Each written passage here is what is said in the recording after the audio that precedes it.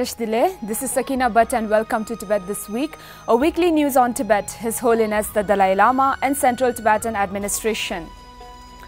Let's look at the headlines. China arrests 59 Tibetans over possession of His Holiness the Dalai Lama's pictures. Former political prisoner Dhondup Dorjee passes away in Tibet. Grateful to the Tibetans inside Tibet, Sikyong on 61st Tibetan Democracy Day. Sikyong apprises His Holiness the Dalai Lama on Ladakh visit. Sikyong inaugurates memorial bust of Nyima Tenzing. Tibetans in Switzerland protest Beijing 2022 Winter Olympics.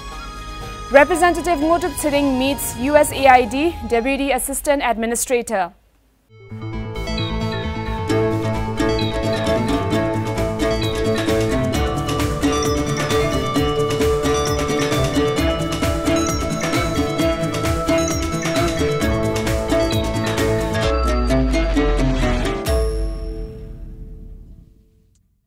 Chinese authorities have arrested 59 Tibetans, including 19 monks and 40 lay people, in the Zawangpo in Karzai Tibetan Autonomous Prefecture, Sichuan Province, Tibet, last week for keeping pictures of His Holiness the Dalai Lama.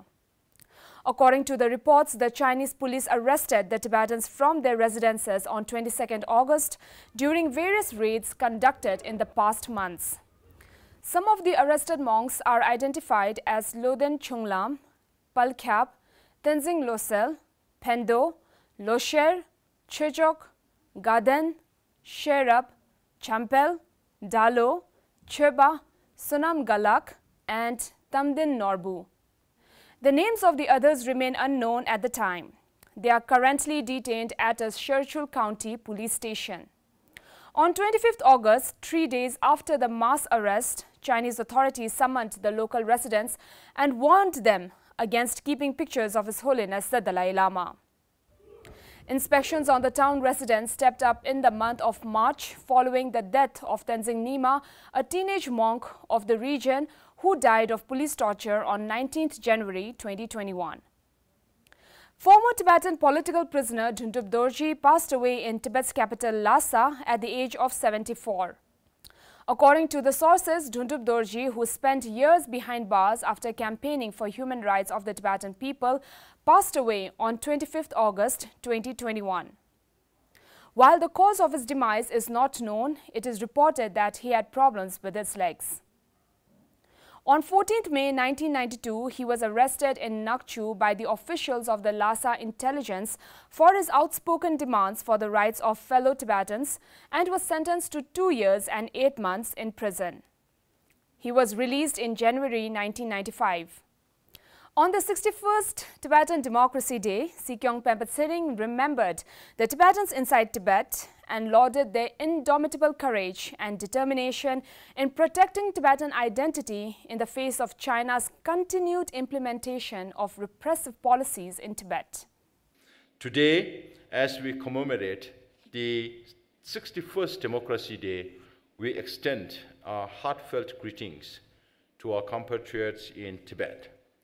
No matter how much China's propaganda machinery make false claims of development, during the 70 years of so-called peaceful liberation of Tibet in its recent white papers, Tibetans inside Tibet have maintained indomitable courage and determination in the face of China's continued policy to exterminate the Tibetan identity, and they have been making all-round efforts to protect Tibet's religion, culture, language, and tradition. Speaking about the evolution of Tibetan democracy under the visionary leadership of His Holiness the Dalai Lama, Sikyong said that Tibetan democracy has come a long way since the early days of exile, and it is the most important resource to keep alive our freedom struggle and combine our capabilities. The Central Tibetan Administration celebrated the 61st anniversary of Tibetan Democracy Day yesterday in Dharamshala. The official event saw cultural performances by the Tibetan Institute of Performing Arts, screening of His Holiness the Dalai Lama's video on the importance of strengthening Tibetan democratic institutions, presenting awards and certificates to Tibetan students for their academic performances, book launch on the life of Gyalo Dhondup, former Kanutipa and elder brother of His Holiness the Dalai Lama, and inauguration of Tipa's Yerki 2021 music album. On Wednesday this week, Sikyong Tsering apprised His Holiness on his recently concluded first official visit to Ladakh and updated on the activities he had undertaken since assuming the responsibility of Sikyong.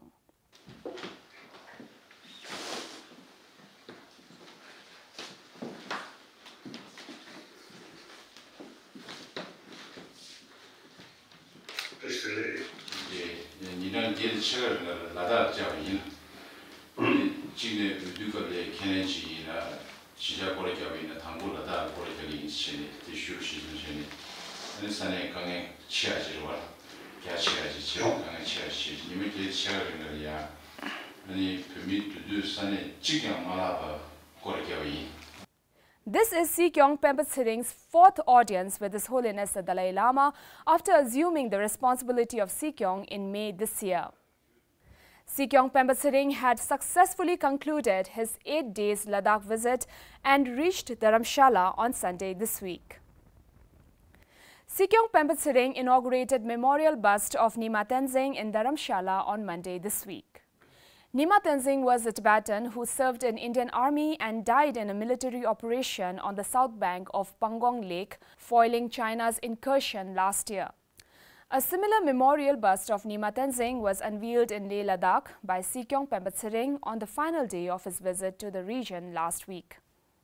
Tibetan community of Switzerland and Liechtenstein organized a cycle rally in protest against the 2022 Winter Olympics in China on Saturday last week. In honor and respect to all Tibetan martyrs, over 80 cyclists wore T-shirts imprinted photos of Tibetan self-immolators and rallied from Zurich city's main station to the consulate of China.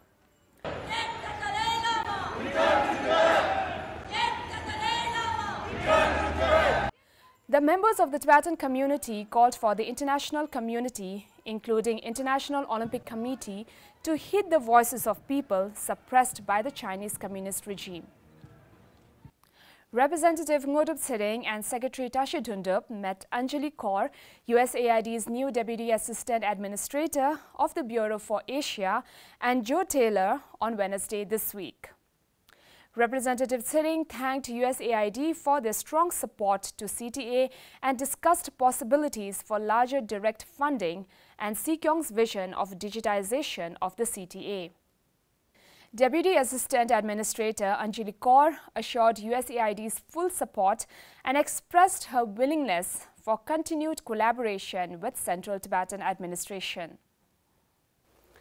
So much for this week. See you next time and have a good weekend.